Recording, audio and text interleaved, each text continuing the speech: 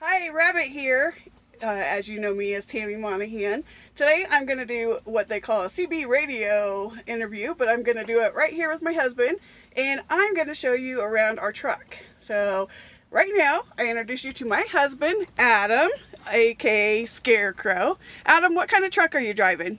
Freightliner 2021. And what do our grandchildren call it? They call it the big red tomato.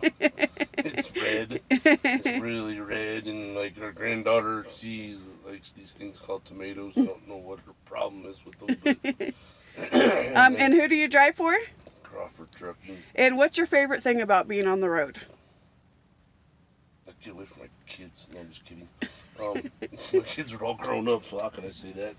I get to see the country with my wife. That person that's holding the phone over there, Rabbit. I get to see the country like I wanted. Never got a chance to really see it. Mom and Dad, we didn't do that when we was kids. So, and Dad always told me, he's like, "Oh, you can't drive a truck," and I ended up doing it. In hell, he did it for a couple of years, 5 years before he passed away. So, I like it because, like I said, I get to see the country, get to meet new people, meet people, and all that kind of stuff. That's awesome. So I'm going to go ahead and show everybody around the truck. Is there anything specific you would like them to know? No. Okay. So the curtain that you see behind Adam, those go all the way around the window to the center, and then I have one on my side also. And so that's what we close at night to let everybody know that we're shut down. And then this is my spot, and as you can see, I have a really cool table. It took me like, how many tables did we buy, hun? Probably 10 different tables to find one that fit perfectly. I'm going to have Adam open it up to show you guys how cool it fits there. And while he does that, I'm just going to show you up above here. We have cabinets up here that we store stuff in. And then we have this little area. Those little blue bags, mine's red, his is blue, that's where we keep our medicine, and that's like a little cooler, so that way we keep things at a good temperature. That bag that you see there is if we're ever in an accident, he's required by his employer to do a urine test right then and there, because as you know, truckers have to be clean to be on the road, and they have a yearly exam or a 3-year exam or every 5 years. It just depends on what state and all those things and the regulations. So then he has a cubby there also. And then we both have like this glove box right above our head. And I will show what we keep in all these little secret compartments in another video. So you'll want to come back and check that out to see how Tetris works if you've ever played Tetris. But there's my desk. He didn't pull it all the way up. That's okay. That's like the angle that's pretty good. And I write and blog, and that's where I put my iPad or my phone there, and then I write and stuff there. The one thing about Freightliners, as they're known as freight shakers, and so during certain times I can't type or write, so it's really hard to get between my health and roadways to get just the right time to write. And so a lot of times I'll do that while he's sleeping, because like right now we're getting on the road here shortly, and it is about 6 p.m. Central Time, I believe. So our day is just starting, and sometimes that also makes you eat weird things because we just ate lunch instead of breakfast. Down here I like to have our infuser with essential oils to make it clean and smell good, but those are our cup holders too, so we have to like put that away to be able to get some drinks put in there. Adam usually drinks the gallon waters because he drinks at least one a day, if not more, and then he uses them for the other thing that we all know truckers need to have on hand. Well, and speaking of that, this is mine, and we use cat litter in it. I know this is like a TMI thing, but you know, for other truckers that may not know this, you know, this is a really good option, or a bucket with a lid. They sell lids that go on 5-gallon buckets. So that's something that we do because I do have my MS and it's really hard for me to get out. You know, we have to have something for me in here. So then we have this big cupboard here, and we keep mostly food items and cleaning items up in there. And like I said, I'm going to do another video on what's hiding behind the doors. And then we have a little cupboard here, and then this is the biggest closet right here. And we keep most of our shower stuff and some good clothes in there in case we get to go to a church in some state or go out to dinner or something like that. And then as you go around the corner here, this is usually my sleeping spot. If I'm here, I sleep on this side. And that bag back there, it has like little pockets. You've probably gotten one of these before and thought, what do you use that for? Well, truckers, I'm going to say, this is an amazing thing. I have it tied back there, and I put my medications in there. And at night, I put a little bottle of water right back in this little corner, because there's no drink holders in this back of this semi, in the sleeper. So I put my water back there, and then I'm able to wake up and take my medications like I need to. The truck comes with one light right here, so I added this one, but the batteries die in it very fast. So, and then this is what's called the AP unit, and when the truck isn't running, we can turn that on for our air or our heat.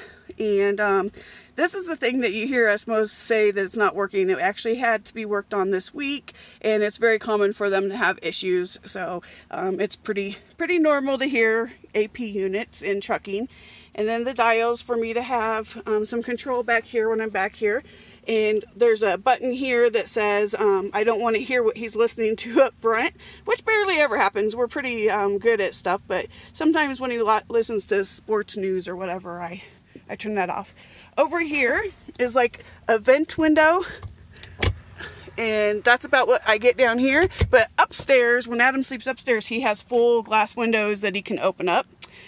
That thing that you see right there is my seat belt. So it comes across the top of the bed and hooks in down here. So I have netting that goes across from this side to this side, and then I am safe. You're probably wondering what this belt is.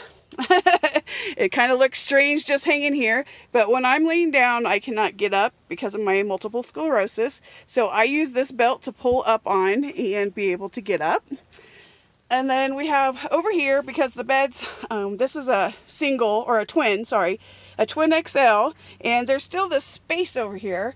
So that's my clothes and my bag of wires, and then we call that my office. And then this little thing right here is actually, we call it my office, but it's actually a toolkit from Menards, and I really like it because if I put it on the ground, it has some things underneath of it that it doesn't sit on the ground if we spill something in here, like food or water or whatever.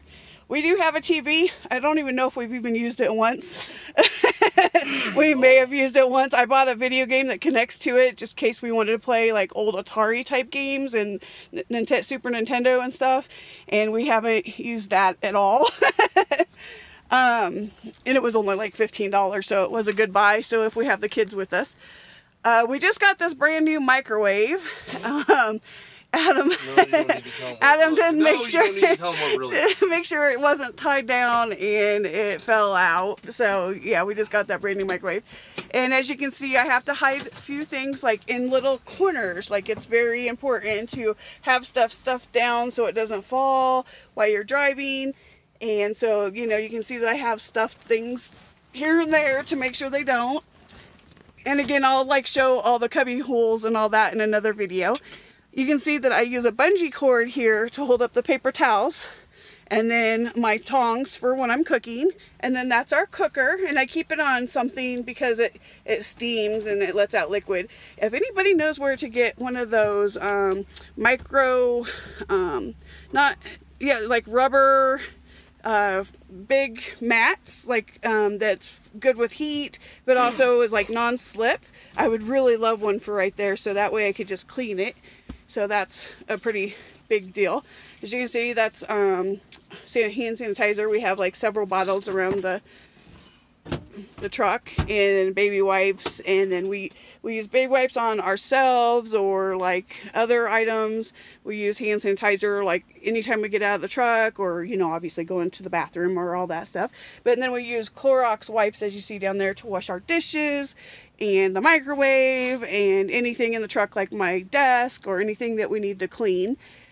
The purple bottle is a concoction of like essential oils and water and those kind of things so that we can clean up with it daily with lavender and that kind of stuff. So that's a pretty cool thing. And then we have this cupboard here, so it's just like the one on the other side. And those are both, like I said before, we keep most of our groceries and stuff in there, but I'm going to do a different video to show you that, so come back for that. And then we have this drawer here, and it's pretty small inside, so there's not a whole lot that fits in there, but it fits perfect what we do have in there. And then our refrigerator, and that's a big Tetris thing. So just to start off, that's the inside of our truck. Well, I've almost forgot Adam's little spot. So this thing here you see is, if I can get it, I might have to have Adam come get it. That's the thing, is I can't get that. Can you come get that, babe? I'm gonna show him how that works. This is the ladder that helps you get up to the upstairs. So see, it folds out. What makes it really hard for both of us is it's hard for him to get up there. The grandkids and kids love it, so they can't wait to go in the truck because now we have the upper bunk. So there's the upper bunk. I would show you up there, but Adam slept there last night and it's kind of dirty. But at night, I sometimes have to get up and I have to pull this up without like connecting it, and so I can use the restroom or whatever, and it makes it kind of hard for me and him because then I have to put it back down without his help, and sometimes I don't get it all the way done. Quickly, you probably wondered what that little thing right there, because you see the GPS, you see his phone, and then you see that computer there around his butt. That computer right there is what is called an e-log. Every trucker with what year, babe? 2000 and newer. A 2000 and newer has to have this system in their truck. And this is the thing that says you can drive, you have 5 hours, you have 10 hours, you have no hours, park now. And if it starts beeping at you, you have to get parked, because if you don't, you can get penalized. It's a violation, and if you get pulled over or you go through a weigh station and you're in that, it could be big fines.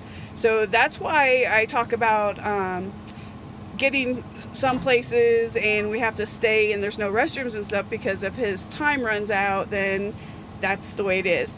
Tonight, as you guys all know, I posted that we stayed at the Lincoln Memorial in Wyoming, and so that's where we were, so we had restrooms and stuff to run to, so that's always nice. And we need to get on the road, so come back for the next video. Have a great day, everybody.